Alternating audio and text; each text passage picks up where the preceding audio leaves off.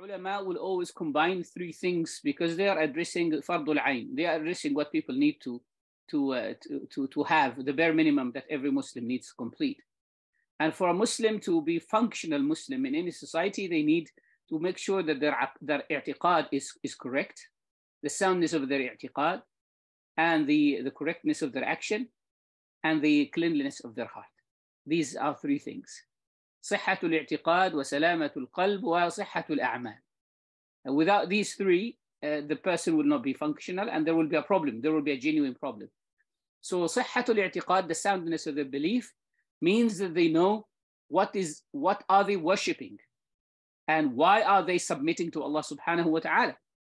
Many problems, unlike what people might presume, many problems that happen today happen because of that problem, that essential thing. Not that we say that Muslims today have left the i'tiqad. No, but they don't understand. They don't understand what it means to say La ilaha illallah. Because La ilaha illallah means the authority in my life that tells me what is halal and haram, what is right and wrong, is Allah subhanahu wa ta'ala. And therefore, we will not find, if we do that, we will not find Muslims who will say, well, the deen says this, but it doesn't make sense to me. Or the Quran is saying this, but it doesn't make any sense to me. We find a lot of people saying that today. Well, things don't make sense to me. Well, you can strive to make them make sense to you. But remember that not everything around you will make sense to you. Not everything that you embrace makes sense to you. Like why would someone, for example, like a specific color? Well, sometimes it doesn't make sense. Like if you go to Sigmund Freud, he might try to give you some crazy explanation and say this is possibly because of some kind of lower desire, and that reminds them of some experience, some lowly experience they had in the past, and that's triggering that, and because of that old attachment, it is representing itself in a different way. But definitely there are loads of things in life that do not make sense, do not make rational sense to us, but still we believe in them because we as human beings are composed of something beyond just the mind, not just the rational power. We have emotional power, we have many other things. Anyway, without spending too much time on that. So the soundness of belief and the correctness of our actions is very important. صحة الاعتقاد وصحة الأعمال. That, and when we say that the amal has to be sound or has to be valid, the validity of action, it means it has to be موافقا للشرع. It has to be in accordance to the shara, to the law of Allah subhanahu wa ta'ala. And this is the work of the fuqaha.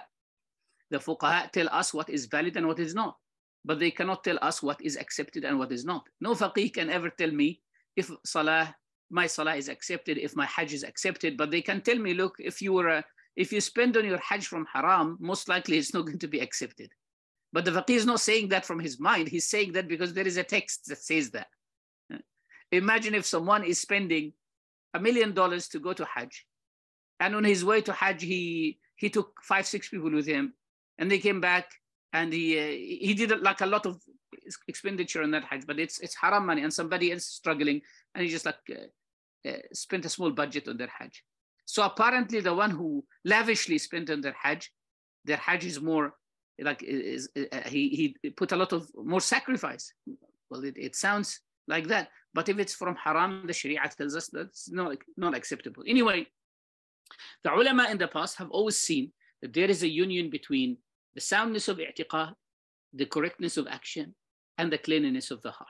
And we always call these ulum al-sharia, the three essential ulum of sharia. Anything else in the ulum, any other sciences, the whole Islamic tradition is based on how can we understand these three sciences. These three ulum, we call them ulum al-maqasid, the sciences, the objective sciences.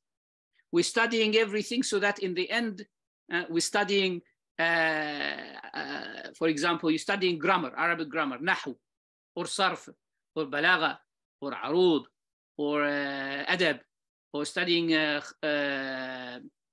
lugha, or studying ilm al-wada', you're studying mantiq, you're studying all of these ulum in order to, in the end, to deal with the Quran. And why do I need to deal with the Quran? In order to be able to extract from the Quran the ahkam, the rulings that I act by and live by in my day-to-day life. Well, therefore, I'm not studying Nahu because I like to keep saying في الدار زيد زيد في الدار. I'm not keen on studying Nahu because I want to repeat these grammatical sentences and grammatical examples for the sake of it.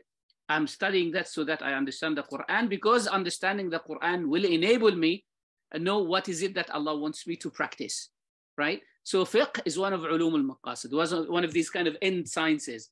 And then we have i'tiqad, aqidah, or tawheed, or is one of the end sciences as well. And when I say aqidah, I'm not talking about kalam. I'm not talking about dialectic theology.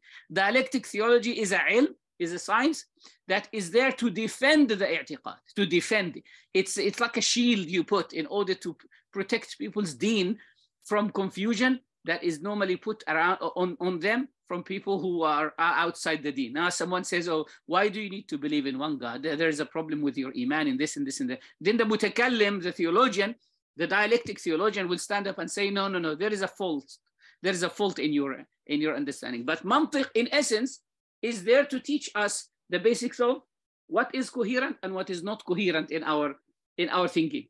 So that when I think correctly, I will not take things blindly. And when I don't take things blindly, I will be able to embrace the proper i'tiqad. I will be free from taqleed. I'll be free from what? From imitation, from blind imitation. And I should not be muqallid.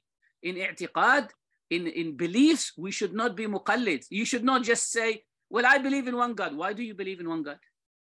I just believe. I had people saying, we're Muslims. I grew up in Tunisia, or I grew up in Egypt. And, people were saying, we're Muslims. Khalas, bismillah, we're Muslims, we're Muslims. That doesn't work. You need to have at least, or you should have at least one essential dalil, one essential proof, intellectual proof. Why do you believe in one God? Oh, because look, this whole universe, its movements, its stillness, its activity cannot occur by itself. There must be a reason behind it. And then behind this reason, there must be a mover and shaker. If I cannot believe that things move by themselves, then how can I believe that this whole universe has come from nothing? Someone must have brought it, and then this must be Allah. That's very enough. It's more than enough for a ammi, right? So we study all the ulum in order to, in the end, to have that sound i'tiqad. We study the other ulum so that in the end, we know what does Allah want us to practice. So that's which we call fiqh, right? And then we study all the ulum, all the other ulum, including fiqh. Look at that, including fiqh and i'tiqad, so that in the end, we have a clean heart. We have a clean heart. Why am I studying salah? So that salah teaches me humbleness, humility. Why am I learning i'tiqad? So that I know that that everything happens with the qadr of Allah subhanahu wa ta'ala. Everything happens with the decree of Allah subhanahu wa ta'ala. So there is no need for me to envy one brother who has a child and I don't have one. Why do I need to learn about that Allah subhanahu wa ta'ala is wahidun la sharika lah?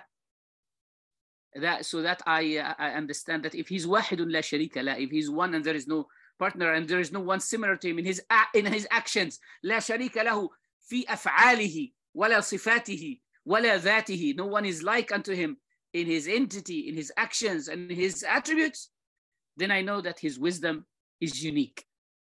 So when I don't understand his wisdom, it must be because it's a unique wisdom.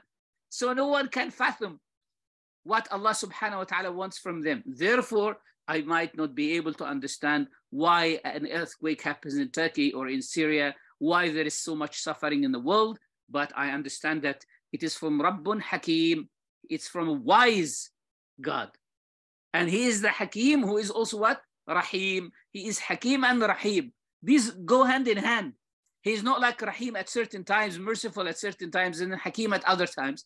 He is not Hakim at some times and then Rahim at other times. No, he is Hakim and Rahim at the same time. Rahmatuhu aynu hikmati. Wa hikmatuhu aynu rahmati. His mercy is exactly his wisdom, and his wisdom is exactly his mercy.